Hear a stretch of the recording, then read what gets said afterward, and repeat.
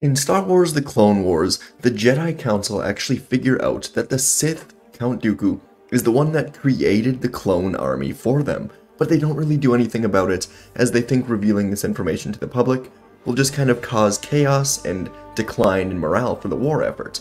But what if the Jedi actually put a plan into place once they found out this information? That's what we're going to go over today. Hope you guys enjoy, and let's get right into it. Our story begins inside of the Jedi Council chambers on Coruscant, as Anakin Skywalker and Obi-Wan Kenobi are briefing the Council on what they recently learned. Over the last week or so, the Jedi have been searching for clues as to the disappearance of Jedi Master Sifo Dyas, as well as the creation of the clone army. Initially, Jedi Master Plo Koon was dispatched to a moon orbiting Obadiah, where he found the destroyed shuttle of Sifo Dyas, along with his lightsaber. The Jedi were told long ago by the Kaminoans that Sifo Dyas was the creator of the clone army, without permission of course from the Jedi Council. But the more the Jedi looked into it, the more it seems like Sifo Dyas was set up. And after more days of hunting for clues and evidence, Anakin and Obi-Wan learned a man called Tyrannus aided in the creation of the clone army. And while on Obadiah, the Jedi finally learned the truth.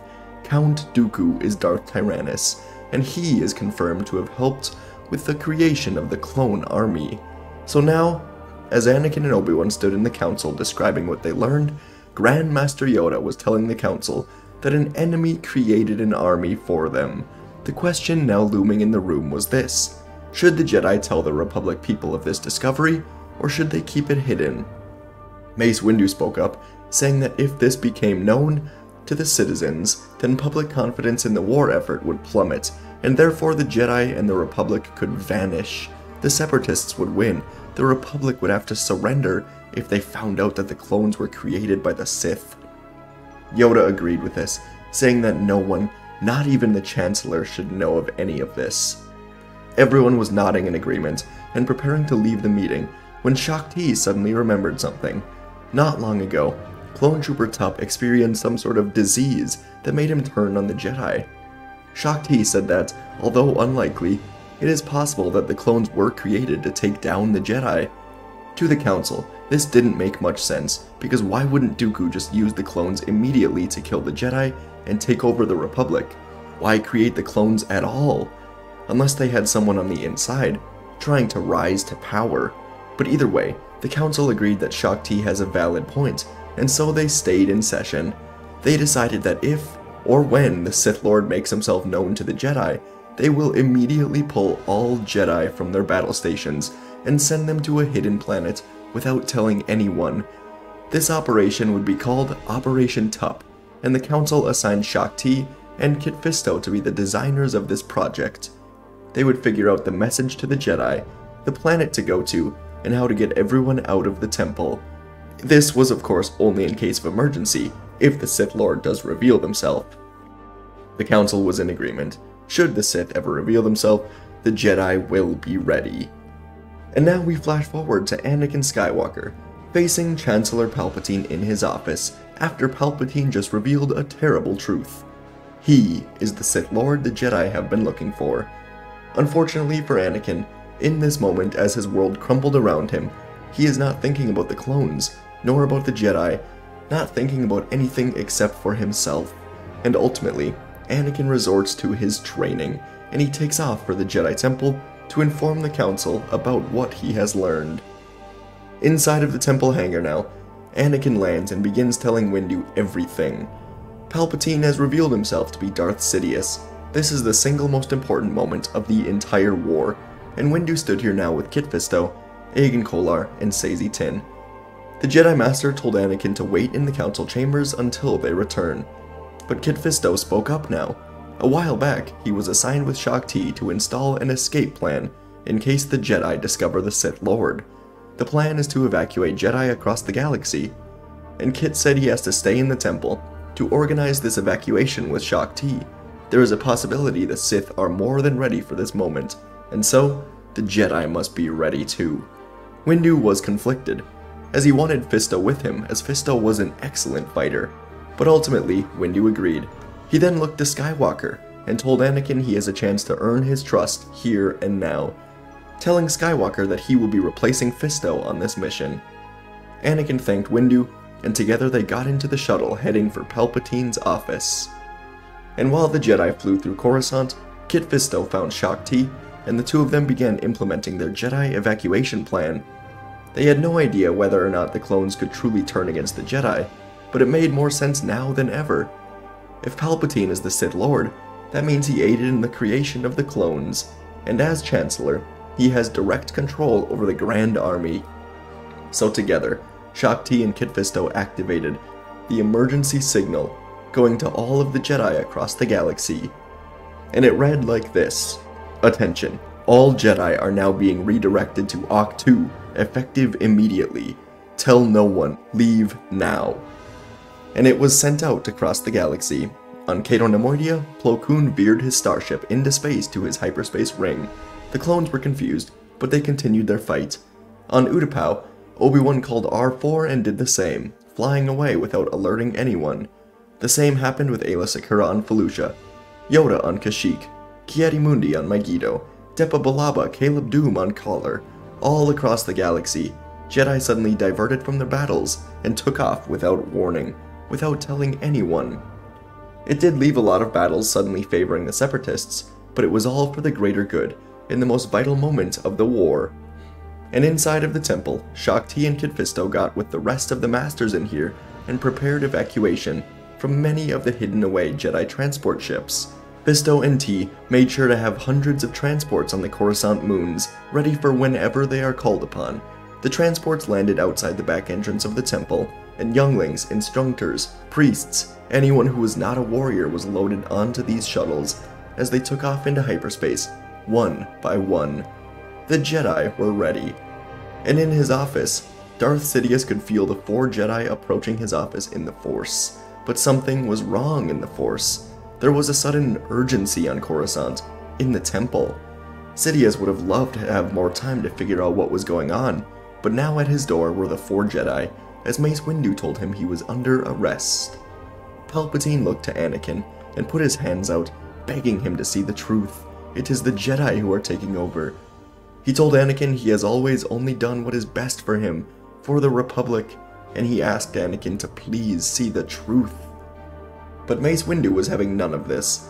He told Anakin the Jedi were trying to stop the war that Palpatine started. Windu told Anakin to see the truth. Palpatine played both sides. He's responsible for trillions of lives lost. And he told Anakin that together they can save the galaxy here and now, bring peace, true peace.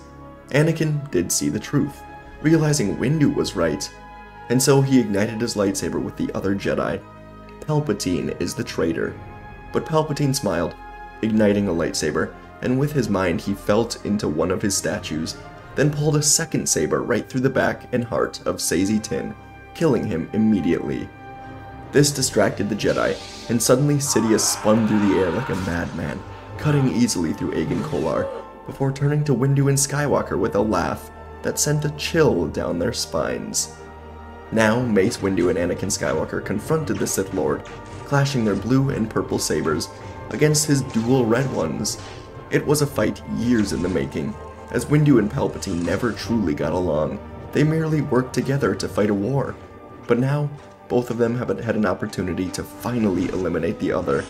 If it was just Windu versus Palpatine, it would have been a fairly even fight. But with Anakin here, Palpatine knew that he truly was outmatched.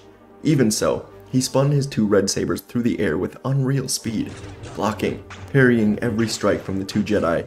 He had a plan. He just needed to fight them a bit longer. Palpatine flipped through the doorway into the other room, shooting lightning at the Jedi. It was easily blocked, but it gave him time to run into the room and continue the fight. Lightsabers clashed, sparks flew, and the 3 combatants soon found themselves at the window. Palpatine was on his last legs, giving everything he had to fight these 2 Jedi, and finally he had them right where he wanted. Palpatine spun through the air, using a force push to send Windu backwards, and he locked lightsabers with Anakin. While in the lightsaber lock, Palpatine sneered at Anakin, telling him that he made the wrong choice, and because of this, Padme will die. Palpatine continued, saying it was him who put the dreams in Anakin's head, and it is him who will kill Padme. This made Anakin unbalanced and beyond angry, and gave Palpatine the opportunity he needed. Anakin swung way too hard, and he was off balance. He missed, giving Palpatine the opportunity to lift him with a force choke, making Anakin go unconscious, then throwing him out of the window. Palpatine realized the only way to win this fight was to lose Anakin, and Mace Windu looked at Palpatine, then looked to Anakin, who was falling to the ground. Windu had to make a choice: save Anakin or try to kill the Sith. And he chose the Jedi path of helping those in need, running to the window, leaping headfirst out of it. He dove through the air, trying now to catch Anakin before it was too late. Sidious watched them go, then walked to his communicator. It was time, and he turned it on, sending a new order to all clones across the galaxy: execute Order 66. And all across the galaxy, clone troopers turned their attention from droids to their Jedi commanders, only to be met with a sudden realization. Their Jedi commanders were gone, nowhere to be found. On every planet, clones searched everywhere they could, but the Jedi truly were gone. This made no sense. And as Sidious stood in his office, feeling into the Force, waiting for the dark wave to indicate the fall of the Jedi, it simply never came. Sure, some Jedi died because they couldn't make it out in time, but the huge majority were just gone. And soon, Commander Oppo contacted him to say that the Jedi Temple is vacated. Sidious didn't understand, but Oppo repeated himself, saying the Jedi Temple is empty. There were no Jedi here. They were just gone. No one is there. Sidious blasted his desk with lightning and frustration, wondering what could have possibly happened. Where could they all have gone? There was also another thing he did not know. While he was speaking with the clones, trying to figure out what it was that was going on, Windu had saved Anakin just before hitting the ground. And after he saved Anakin, Windu contacted Shakti and Kit Fisto. The two of them were still on Coruscant, waiting to evacuate the Jedi that went to fight Palpatine. They also found and kept Masters Kelleran Beck and Baylan Skoll here with them. Both of them were at the temple today, and they found Windu and Anakin on the streets of Coruscant. With Anakin now back awake, he saw Windu, Shakti, Kit Fisto, Kelleran Beck, and Baylan Skoll. And Anakin realized Sidious must die, as he is the true danger to Padme. Together, they got into a speeder, flying up to his office once again, this time much more prepared. As Sidious ended discussions with Oppo, he was preparing to send clones to track down every Jedi to every possible planet. He had Oppo and the others of the 501st searching the streets of Coruscant, trying to find Windu and Anakin. They would find all the Jedi. They would be defeated. But before Sidious could send the orders to hunt down the Jedi, a speeder pulled up to the now broken window, and 6 Jedi jumped out, igniting their lightsabers. Sidious ignited his 2 sabers as well once again, and flipped backwards, trying to escape, knowing how outmatched he was. But Anakin grabbed him with the Force, pulling him back into the room. He stood now to fight, and the 6 Jedi moved on him. It was never any competition, as Sidious stood no chance against all 6, with 5 of them being Masters, and the other being the Chosen One. Sidious tried to fight, but ultimately, exhausted from his previous fight, he died screaming in anger as he was cut down by all of them, with Skywalker landing the final strike. The Jedi got back into their speeder, taking off into the air to avoid the clones. They got to a transport, and they knew they were right to evacuate, as the clones truly were turning against them.